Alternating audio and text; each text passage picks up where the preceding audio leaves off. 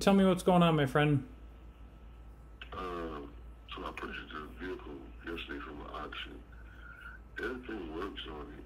So I guess is it usually when you turn the car on, the radio automatically comes on, correct? Yeah, it's supposed to get power, yeah. Well, that's not happening. Okay. So have we checked the fuses?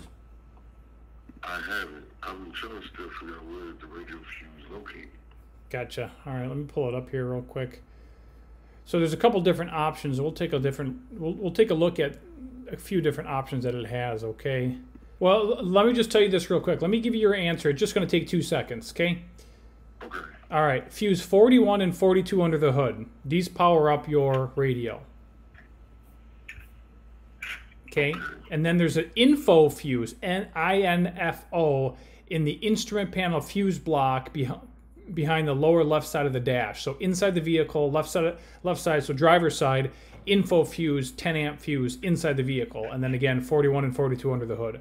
So check those fuses. If those fuses are good, we could have either a wiring issue or a bad radio. So you said 41, 42 under the hood, the info 10? 41 is the 30 amp under the hood, 42 is a 15 amp under the hood, and then the info fuse inside the vehicle is a 10 amp. Okay.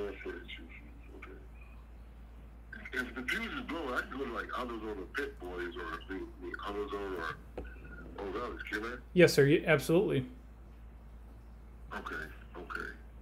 All right, well, I think we'll get some fuses in. Let's do that. All right. Good luck, my friend, all right? Thank you. You're welcome. Bye-bye.